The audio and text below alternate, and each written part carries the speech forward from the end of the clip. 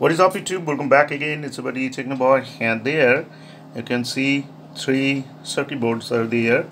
Well, that's a TPA 3110 stereo amp kit, and this thing has like 15 watt per channel output, 15 plus 15, total 30 watt.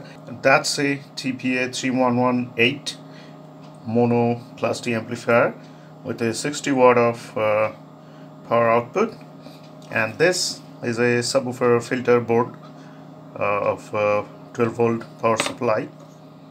So today I'm going to connect all of them and going to make a 2.1 amplifier.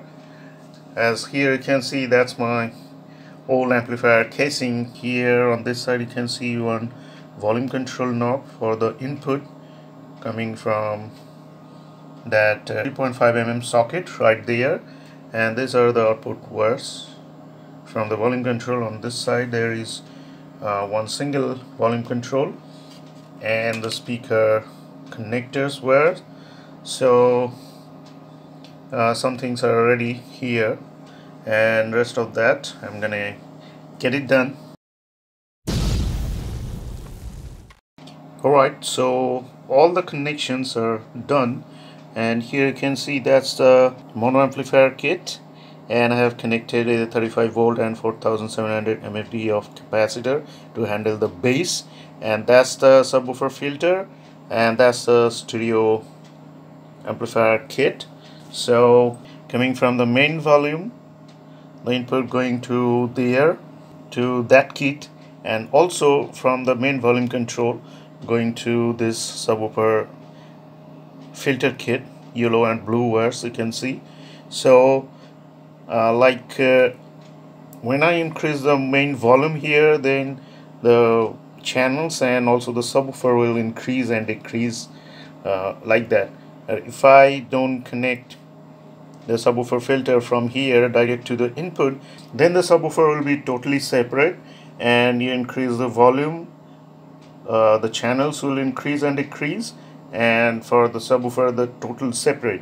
But here in this case I have connected the subwoofer filter from there, the main volume control, so I increase this volume control, the channel and the bass all gonna increase at the same time. And also I have connected one potentiometer at the output of the filter kit.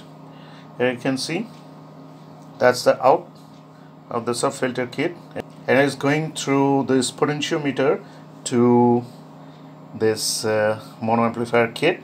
So from here I can increase and decrease the bass. So it's like I can increase the bass according to the main channel volume, and then increase the main volume, and all the bass and channels all are gonna increase at the same time, which is very nice, and I like that. So they're all connected now. Let's turn it on and test a bit. Then I'm gonna put all the things inside of the casing and gonna check again. So let's turn this thing on. So now here you can see the blue light is on, and on this thing the red light is on. So now let's play the song.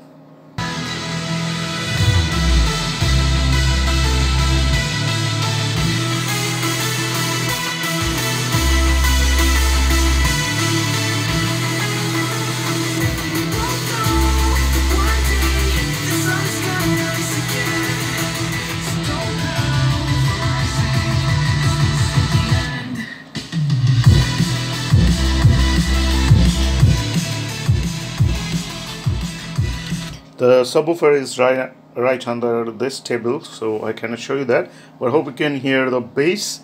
And when I decrease this volume control, and there will be no bass.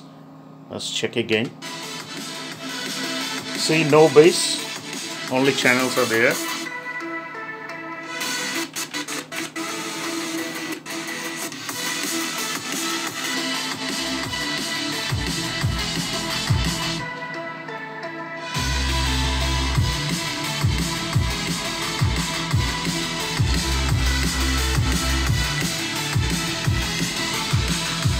So that's it. The sound is very good, crisp and clear sound coming from this channel speakers and very good bass coming from right under the table. So I'm gonna fix all this thing inside this casing and then gonna check it again.